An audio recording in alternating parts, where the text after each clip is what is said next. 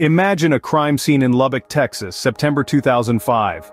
In a landfill, an everyday object hinted at a gruesome revelation. A suitcase, outwardly unremarkable, held a horrifying secret within. It concealed the remains of Summer Lee Baldwin, a 29-year-old woman, brutally robbed of her life through suffocation. A chilling detail that sent shivers down the spines of the investigators. The trail led detectives to a local Walmart, where they traced the origin of the suitcase. Upon investigation, the purchase led to a startling revelation. The buyer was none other than Rosendo Rodriguez III, a 25-year-old Marine reservist. Further digging revealed a hotel room booked under a pseudonym, littered with condemning evidence. Unmistakable signs of a brutal crime such as a suitcase label, shopping bags, and the most damning of all, traces of Baldwin's blood.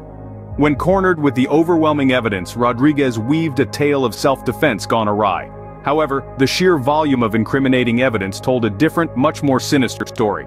A brutal, callous assault that left a chilling trail of unanswered as a grim reminder of the darkness that can hide beneath seemingly ordinary surroundings. The Suitcase Killer. A tale of unspeakable crime, grim retribution, and haunting repercussions that still echo. Remember, the truth is often stranger than fiction.